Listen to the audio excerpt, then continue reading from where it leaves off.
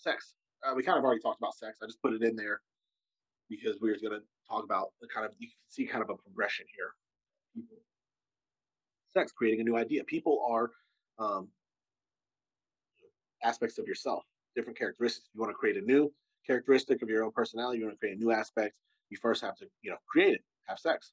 Then you have to impregnate, so impregnate your mind with the idea of that. And really stew on it. Think about it. How's it really image it? How's that going to play out? What's that going to look like? What's that going to do for you? Pregnancy. You know, um, letting it grow within. And then once you start displaying signs of that new aspect actually coming out, you're actually acting like that.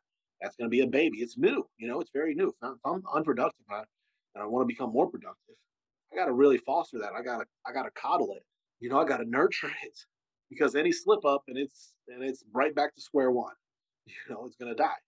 Once it starts to get some legs underneath itself, it doesn't need so much of my attention like a baby, a child.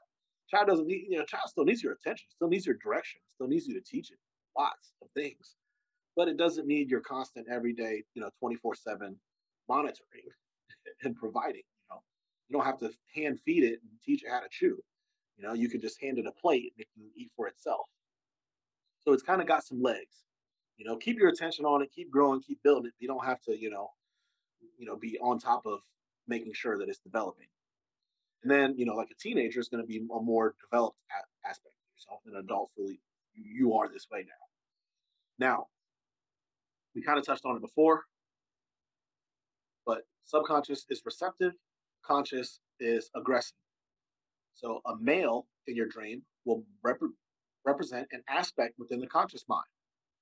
A female in the dream will represent an aspect within the subconscious mind.